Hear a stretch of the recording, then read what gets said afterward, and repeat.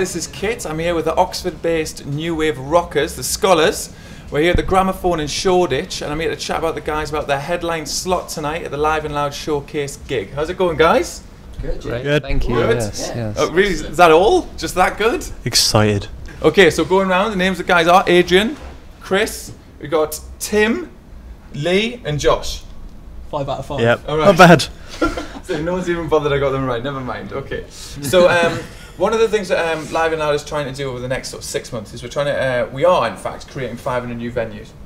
The way that's being done is we are marrying the band to the bar manager, making it much easier to directly contact each other, making it much easier to set the venues, and because of this, obviously 500 new venues in 6 months, I mean that's a lot, all at one time, and a lot more opportunities to play.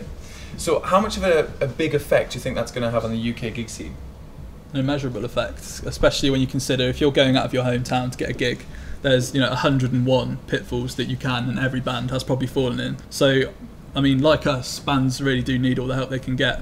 With a community like Live&Loud, obviously anything that contains all those vibes, all those good bands, all the venues and the promoters that want to get involved and want to, just put on good gigs.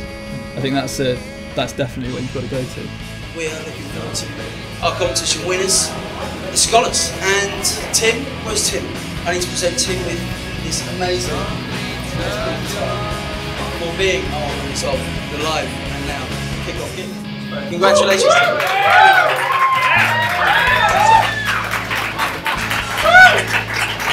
So now, here they are, the Scholars. News around the town is twisted by the sound of invasion that is near.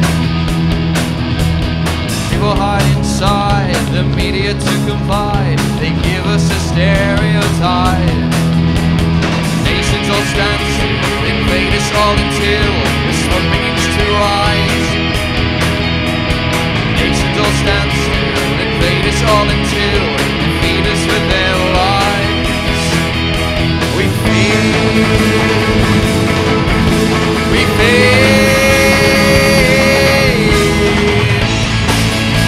it's only turbulence. It's only turbulence.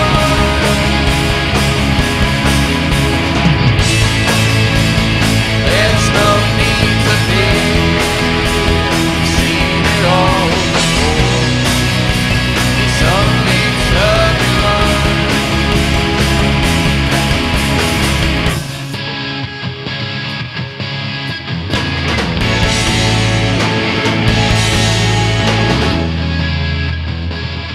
So from an A&R point of view, to try and find the standout bands across the thousands of which are out there gigging on a regular basis is just an absolute nightmare. It's a very difficult thing to try and do, and yeah, there are no guarantees, it's very difficult. The most important thing is the live performance and the crowd's reaction. Obviously you're always looking for decent musical talent, decent delivery of the songs, but it's without a doubt the live performance and the punter's reaction. I think one of the most important things to take away from it is the fact that there is no such thing as an overnight success. All these bands work, like, to their absolute credit. They start off really, really difficult, and they have to work through millions and millions of gigs and build up their fan base and keep on going. So it's a lot of hard work, but hopefully they'll get there. Live&Loud definitely provides that platform. It's only turbulence.